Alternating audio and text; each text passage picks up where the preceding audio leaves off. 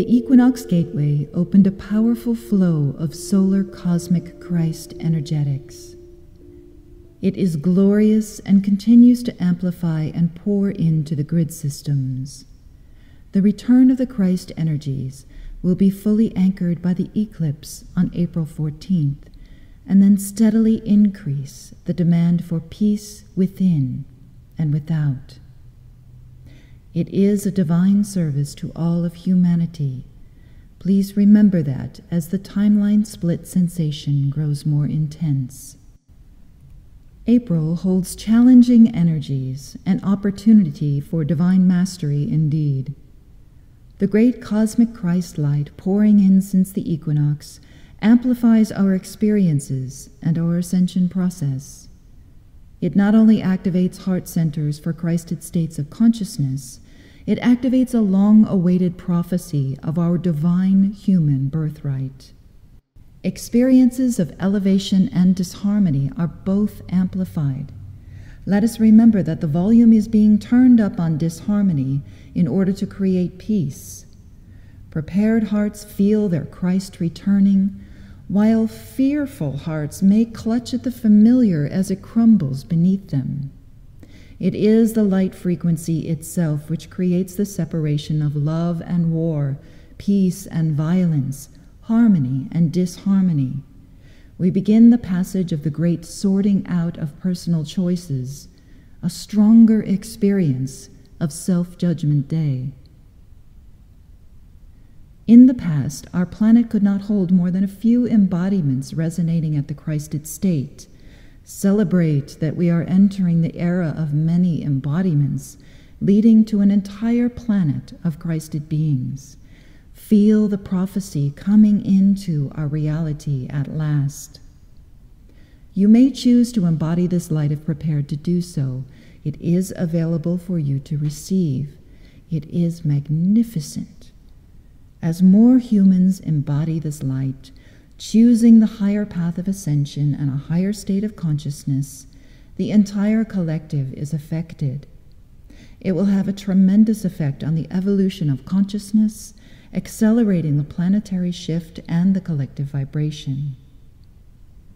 This light holds a pure photonic form, so the demand for order, peace, and harmony hits systems as well as individuals. When the volume is turned up, when the light reveals everything which does not belong in a golden age, we see what must be surrendered. Foundational structures we have built for ourselves in the old way suddenly dissolve. Let it be. Let things crumble a bit. It is part of your mastery journey to have faith in your own self as source power through this passage. Many have asked about stabilization of earth plates to prevent further earthquake activity. I keep receiving "let it be." In the past, we were balancing old timelines and imposed grids of negativity. We are not dealing with that any longer. Our off-world brethren, master realm grid workers and gatekeepers are balancing the influx of cosmic Christ activation light along with Gaia's magnetic systems. Those in vortex or sacred site areas may notice the elevator effect, the great lifting sensations one day and pulling into the ground the next. Notice the threads of light looping through the grids during this passage. The planetary detox is well underway. Magnetics are shifting to accommodate the new light, and stability becomes difficult. We cannot prevent shifts which must occur both globally and personally. Remain in your hearts to stabilize rather than imposing personal will over the divine will. Send divine love to all for balance and stability whenever you can, and be sure to reinforce that within yourself. Activation comes in a relaxed state. Surrender the stress. It is a month for simplicity and releasing what does not align with where evolution is taking us. Stress can come from trying to fit the old paradigm into a new paradigm. Take a look at why you cling to things, ideas, beliefs, habits. Throw out old blueprints and agendas. Bridges from the old to the new may serve as we step into a new beingness, as long as we keep moving forward. Bridges are for crossing, not lingering. They are not permanent structures, and we cannot serve two masters. Putting down the cross so we may embody the truth. We are not carrying anyone else's journey, nor are we carrying the burden of our own. That includes the journey of the planet and the shift itself. We assist as needed while casting off all martyrdom and savior programs. Throw down the burden of the distorted old cross. Do you see the cosmic symbols playing out here? Equinox Light Code showed us every version of the ancient symbol of the balanced solar cross, symbols that have been in our history for hundreds of thousands of years. We drop all distorted crucifixion dynamics and those symbols at the same time we have the return of the true Christ activating, followed by a grand, balanced cross in our planetary chart. It is showing us the revelation of truth in a very direct way. Please release all agreements and entanglements with drama. They do not serve the embodiment of your divine birthright. The 0-point mirror is very close now. It may be difficult for some who have followed rather than self-empowered to watch other embody these new levels of light. All is well, and your personal free will choices are always honored and amplified on your behalf. When things become challenging, remember you are larger than all of this. Hands on the heart center. Tell yourself, I love you. Feel it. Know it. When things crumble which do not serve your journey any longer, surrender in your mastery and affirm, I am larger than the external illusion. I am larger than the experience of lower self. I am larger than circumstances or temporary challenges. I am larger than the shift itself. I am divine love. I am divine light. I am divine will. Observations on this prophetic passage. I am sure the light tribe can feel the intensity of it building, building, building, all of this cosmic light since the equinox. April is riddled with cosmic triggers, and this particular passage can trigger emotions as well. It is designed this way on purpose. We have opportunities for deep inner growth and self-empowerment if we honor this light and its divine effects. I am blessed and grateful to be a fifth, sixth-dimensional gatekeeper.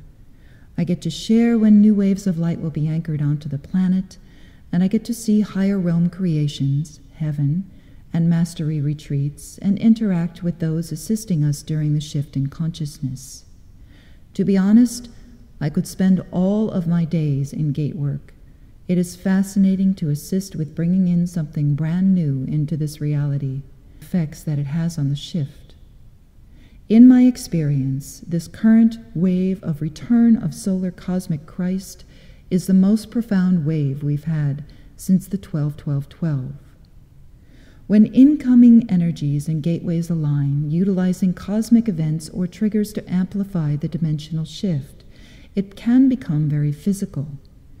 Since the days prior to equinox a couple of weeks ago, I have had the deep drowsiness of a strong gateway. This has been a long stretch, a few weeks rather than days, and there are many moments when I have no choice but to lay down. I understand that many people are experiencing this right now because this particular wave is providing deep resets to the physical. I have spent many nights in deep blackout sleep for 8 to 12 hours at a time. I feel more rest in solitude coming up, a deep rewrite which will require undivided attention. You may hit this as well. My higher guides, my higher levels, are referring to this as a resurrection gateway at this time. It's a stretch, a period, all the way through mid-June, when a significant shift will be made, and we still don't know how that will unfold on the collective consciousness. I speak directly to and for the collective who is choosing to ascend. Besides the typical brighter with eyes closed than with eyes open experience, this return of the Christ light is dissolving the veils between the lower self and the higher self. The image of my higher self, which has been projected into my awareness over the last few years, has been very helpful in our reconnection. My higher self has appeared as a light being, sometimes appearing as the gigantic galactic self for emphasis. However, when close instruction is needed, my higher self projects in a close to grounded human size. Higher self shows up like a coach, showing me this is how you hold your hands, or this is the symbol we're using right now, or go here, go there, this is what we're bringing in, etc. Since my equinox activation, my higher self appears as my Christed self and is showing me the intensity of its radiance. As I welcome the merge, the light can be blinding in meditation. My divine team is brighter as well. It is beginning to look like the radiance I experience in heaven or a master's home, right here on our earthly plane, every day. This is the effect of the solar cosmic light anchoring into our perception. We are adjusting to the radiance of our true self and the higher realms as the reality of the ascended planetary consciousness anchors. Gaia is luminous in her fifth dimensional aspect, and so are we. A few might misinterpret those vibrating beams of radiance as something outside of themselves. If you are consciously ascending, it is you reuniting with your divine aspects at last. We must learn this as the false perception of separation comes to a close. It may take a while for folks to accept their own divinity, their own power. With ascension comes responsibility, and that can be difficult for some. It has been a long road of outside of self assistance, as if we had no direct connection to our personal divinity. That illusion is over, and the faster we embody the true self, the Christ itself for some of us, the brighter this collective reality will become. The energies of April are focused on throwing down the old cross and engaging with divine alignment, from distortion to cosmic perfection, if we choose that experience. The return of the Christ light changes the way I interact with my higher self. I am consciously choosing to welcome forth my Christed self and teaching this in my Ascension course. This is the beingness I chose to take on prior to the 12-12-12. This is why many are aware that we have already ascended, and we attune our perception in the time-space lag of density to that truth. Because of our choices and engagement with the ascension process, we are merging with that higher expression. For me personally, I experience parts of my consciousness disappearing, merging up into that higher beingness during major gateways. Each time I wonder, how will we function while walking in both worlds so consciously? But that's all part of the mastery journey now. Treat it as such.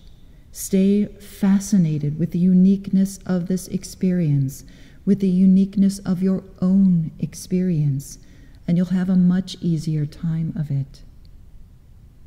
Unfortunately, the division of realities on the ground becomes wider, and this will probably be our biggest mastery challenge when the dimensional energies shift in June. despite how physical the activations are, despite our huge experiences, it is still not visible to the untrained eye. This is not unfamiliar. It is something that every master has to endure. It is what it is. The solar cosmic Christ activation, which I received during the equinox, continues to be extremely physical. The dramatic, constant movement, light, shifting, pain, popping, vibrating, and expansion in my heart center is overwhelming at times. There is a lot going on in there. I do comfort the body often and stop everything as I breathe through some of the more dramatic and blissed out expansions. When it gets intense, I remember what embodiments of the crystalline consciousness will do for the shift. In the Ascension course, we utilize commands and decrees to retrain the lower levels. Most mastery programs do this. It has been around for a long time. Commands and decrees assist the lower mind to consider other patterns of thought and divine power and eventually align with them. Currently, the new light is using encoded phrases like "I am the resurrection and the life" to provide revelations of the cosmic Christed state. As we wash the residue of religion off of our consciousness, we begin to experience the pure essence of these phrases. We are not commanding a new identity to be imposed upon our personal identity. It is not personal. There is no identity associated with the I am state. It is not me, nor you, nor any other being or master in that statement of I am the resurrection. Rather, it is a pure source light, the pure presence of source flowing through the conduit of our life stream without inhibition, judgment, worthiness issues, or egoic embodiment. It is an entire divine template creation, a pure state of source incarnate. When we abandon waiting on divine intervention and focus on a commitment to serving as a conduit of divinity, we emanate divine love, divine will, and divine light in a powerful way. As this return of the Christ energy comes in, there is great support for a point of revelation, where you feel the attachment to your identity leaving, a surrender to the divine. As attached as we all are to the visions we've seen of our higher selves or our multidimensional expressions, I feel it is best to let all of that go. I know I said this last summer, that we need to let go of our identification with galactic, master, or angelic selves, or titles and beliefs of the past. Many are getting challenged by what they thought or felt they would be doing, where they are headed, or how all of this is going to unfold. First contact can be distracting. Feel free to take it down a notch if you want to explore the return of the Christ energies right now. Beings and star family are showing up now because of the frequency shift and because it is absolutely fascinating to watch us transform. They want to show support, which is lovely, but sometimes we desire to be in the experience of the moment. There is a level of revelation that is available to us which will deepen your understanding of what the solar Christ consciousness truly means. Not just for you personally, but its presence on the planet at this time. Feel into this. It is not something I can honorably describe in words at the moment. Closure, ending crucifixion programs. This passage provides opportunities for closure on all of the old beliefs, habits, judgments, and control programs. The power over others programs were our agreement and are now our responsibility to deactivate and deprogram. The photonic demand for order requires every individual to release judgment of everything which has occurred here so it will not be co-created by any of us any longer. It has been hundreds of thousands of years of collective experience. It is over, and everyone is released from blame. Get off the cross. This frequency of resurrection recognizes and honors source intelligence returning to your awareness after a very long absence. It does not linger in the past, recreating what was, so there is no point in ruminating over what happened. We are merging with Spirit, all that is, not all that was. Spirituality becomes integrated. It is not something we do on Saturdays, Sundays, during a morning meditation, weekend workshop, or activation call. Spirituality becomes you, your life stream, consistently expressing love, harmony, balance, peace, divine light, divine will, moment by moment. We retrain ourselves to be presence. Surrender includes finding and feeling that source presence within. The divine return knows love consistently and strives to increase it, radiate it forth in each interaction. Conversation as an expression of love of source. Food ingested as an expression of love of source. Interaction with water, plants, the kingdoms as expression of love of source. Your presence here as an expression of divine love, blessing everything. When I wrote back in 2012 that self-love was the checkmate move in the end game, this is what I meant. Self-love is an expression of love of Source itself and will increase as we welcome it forth consciously each moment. Nothing can control or penetrate that vibration. It is the resurrection and the life. It is not a person, not an individual expression. It is the pure power of Source consciousness. To consciously amplify it and express it as best we can, and it does take practice, is our greatest act of service. Everyone has roles to play and different missions, but our purpose is unity with all that is. If your service or your mission does not resonate with where you are going, let it dissolve. This new light supports perceiving the truth. Many of us have seen our star family or guides pushing through the veils to reveal eyes, hands, entire bodies in our physical eyes open space. Some of these activations may appear as a wall of light or field of energy which gets closer until it surrounds and overwhelms you. You may fall asleep right afterward, or as it approaches. Personally, I find going unconscious, going to sleep, more comfortable. For the most part, I cannot remember what happens while I am unconscious or asleep during those 2 to 3 hour periods after that energy washes through me. I am trusting every inch of this journey because that is part of my own mastery challenge. No fear, no doubt, no disharmony. Here in the hypercharged passage of April, it is the perfect time to bring all of the old mind level, have to understand everything completely games to a close. Every time the mind wants to hold a concern, or the emotions want to reassemble a frustration or a doubt, I drop into my heart space and feel the truth shining within. I feel the divine love surging through this planet, myself and all that is, and I absolutely love the experience of it. All of it turns to love. All of it has divorced spiritual ego, that false sense of empowerment which comes from judgment rather than the purity of presence.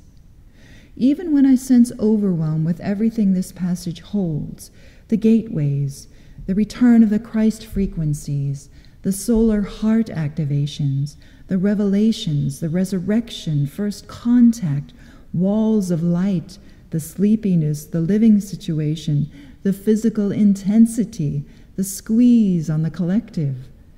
It is all overcome by deep gratitude for this experience of transformation. Tears of gratitude welcome this divine return.